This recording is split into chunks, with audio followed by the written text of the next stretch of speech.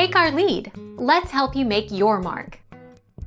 Our goal is your satisfaction. Let us show you the way.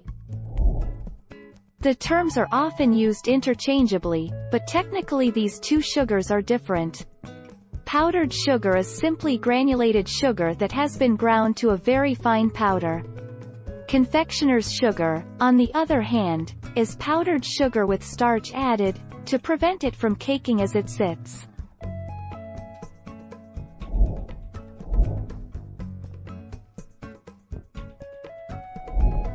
Take our lead.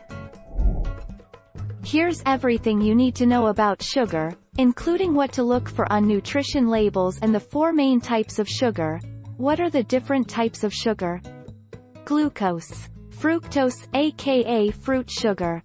Sucrose, aka table sugar. Lactose, aka dairy sugar.